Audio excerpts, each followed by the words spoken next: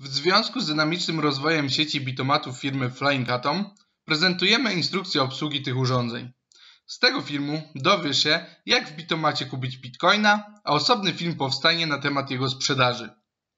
Zakup BTC w Bitomacie jest bardzo prosty i składa się z kilku kroków.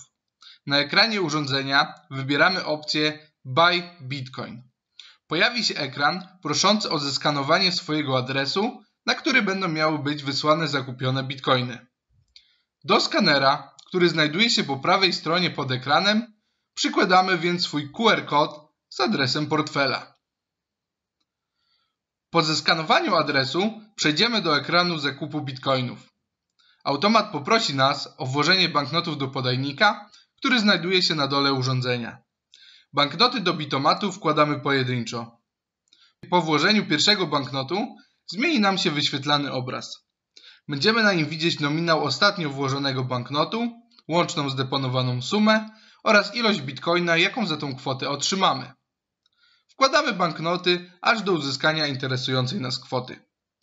Gdy włożymy już wszystkie banknoty, klikamy przycisk na ekranie Wyślij bitcoiny. Od zdeponowanej kwoty pobrane zostanie fee, opłata transakcyjna dla sieci w wysokości 5 zł. Gdy zostanie uruchomiona transakcja, zostaniesz przeniesiony do ekranu końcowego. Dziękujemy za zakupy bitcoina w Bitomatach FlyingAtom.